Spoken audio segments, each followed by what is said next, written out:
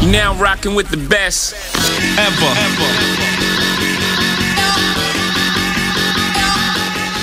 I had an opportunity to go to a Dodgers playoff game. This was big for the city, and for myself to be a part of it meant a lot.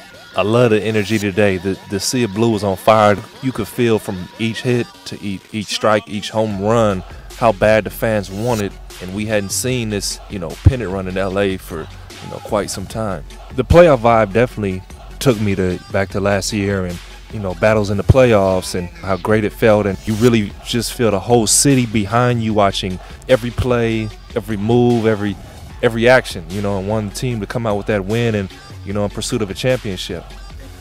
I use today as motivation. I see the parallels between the Dodgers are in the fire right now, and I'm setting myself up for a fire that, with the Los Angeles Clippers, we're going to go through. The fans feel it, the players feel it, everybody knows how hard it is and how great a feeling it is when you succeed and, you get to that next level. The fans showed so much love to me today, and I love that I could just come in just being me.